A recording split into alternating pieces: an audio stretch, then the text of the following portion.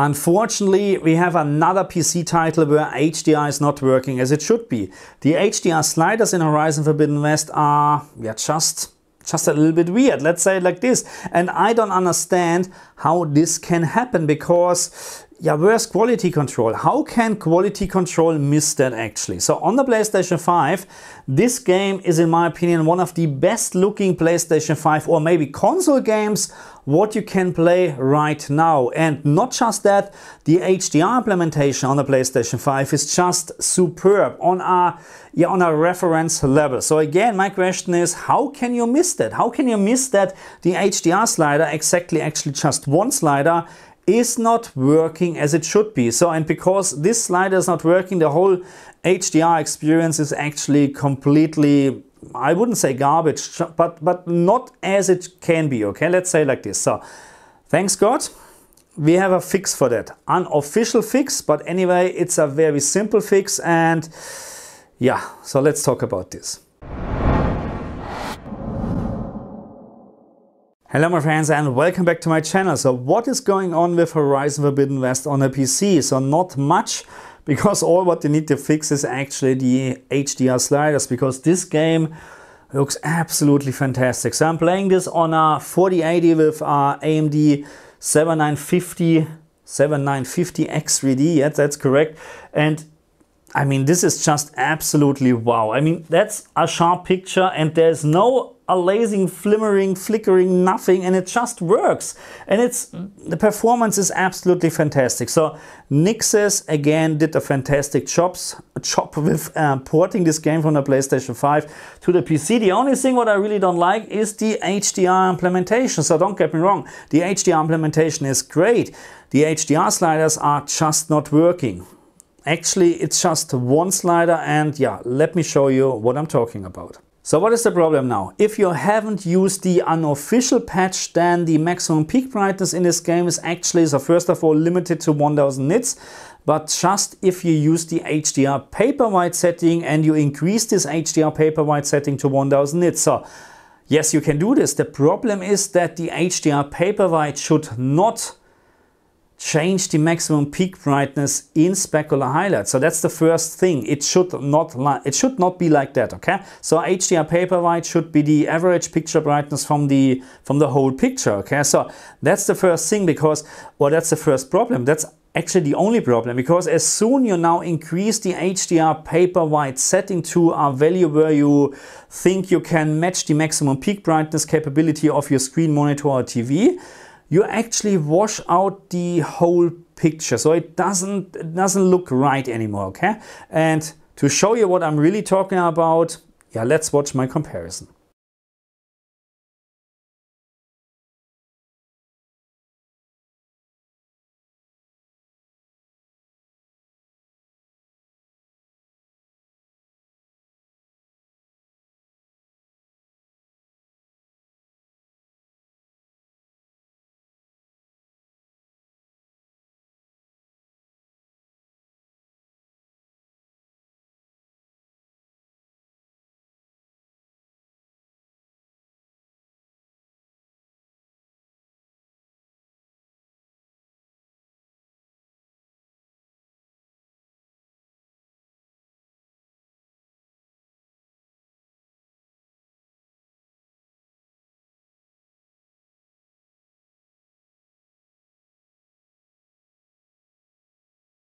Okay, but what can we do now until Nixes has fixed the game? So there are two solutions in my opinion. So if you don't want to use any unofficial patch, which I can understand, then I would actually recommend you go to settings and you go to the dynamic range settings, which you have here, and you just increase the HDR Paperwhite setting to 1000 for time being, okay? Or let's say you play on an LGCX, then of course use roughly 800 or something like that, okay?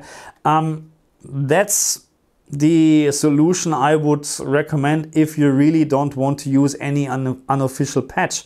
But I would strongly recommend actually to use the unofficial patch, because this solution is just not good looking. And if you like to use the unofficial patch, then just click on the link in the description, because this is then, the link to the Discord channel where you can find the two files. It's actually a zip file, but this zip file includes the two files. All what you have to do is you copy and paste these two files, those two files in the main folder from Horizon Forbidden West in your Steam folder. Okay, that's all what you have to do. And then you can actually use this setting as you like it, because now it is working. The maximum peak brightness unfortunately is limited to 1500 nits, but this is already much better. Or don't get me wrong, this is even you just use 1000. Now, because the Paperwhite setting is using as it should be, the whole picture looks already much better, as I have shown in my comparison. So what I would recommend is you use the HDR maximum luminance slider as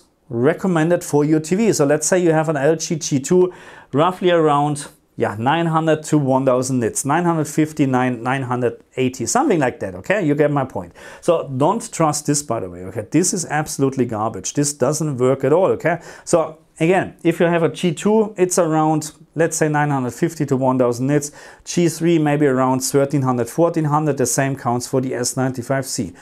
So if you have any other TV like the G4, then just max this out to 1500, because that's all what you get. So in terms of the Paperwhite setting, there is not really a recommendation from my end, because this is really how you like it. I personally prefer actually a little bit of a brighter picture, so around 250, 300 is in my opinion really nice, and then I get roughly this bright picture. We just need to wait 2 seconds until the game has loaded, but it is absolutely up to you, because you know, maybe you like a little bit of a brighter picture or not. So this is with, what was it? Was it 250 or 300? I forgot. But anyway, I found it right now absolutely fine. And this is with HDR enabled. Okay, so we're talking about HDR dynamic tone mapping on a little bit later, but that's for now.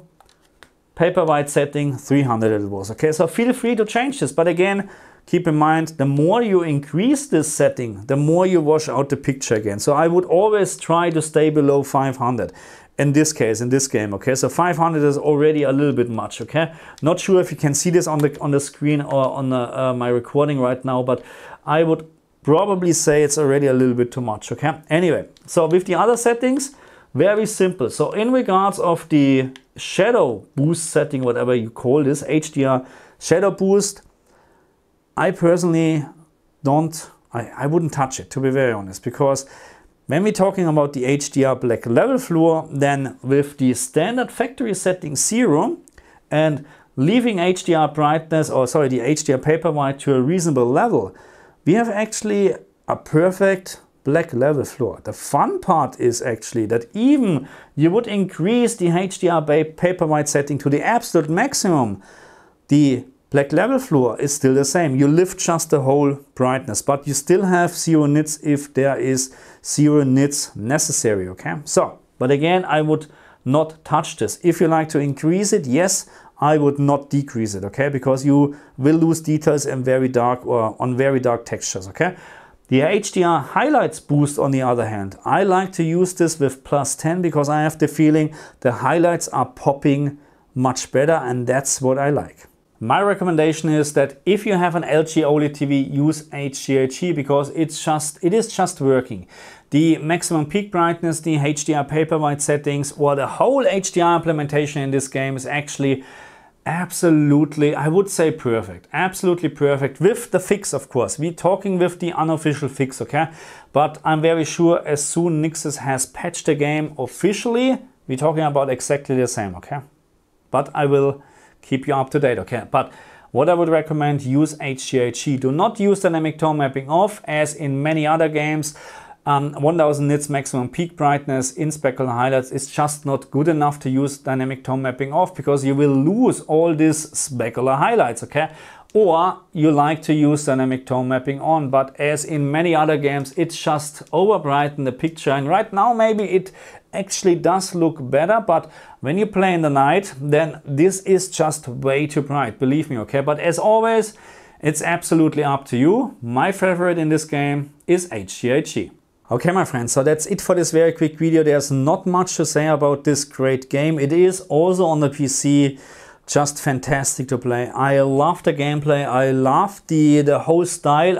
And the graphic is just on such a great level. It's unbelievable. So I mean, yeah, PlayStation 5 was already good. This is of course even better, but yeah, you get the point. 4080 with a high-end GPU, it's a little bit more expensive than a PlayStation 5. So that's why actually the PlayStation 5 version is on such a great level. Yeah, it's just fantastic.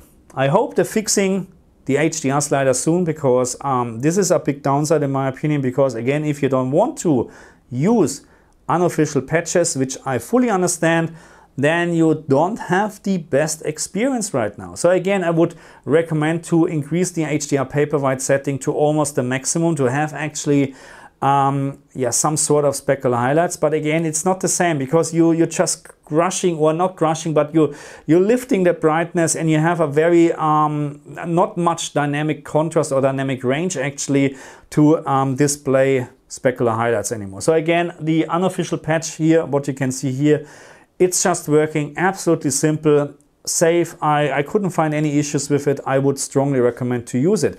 As soon this game is officially fixed, I will let you know. Thank you very much for watching me, and I'll see you guys next time. Bye.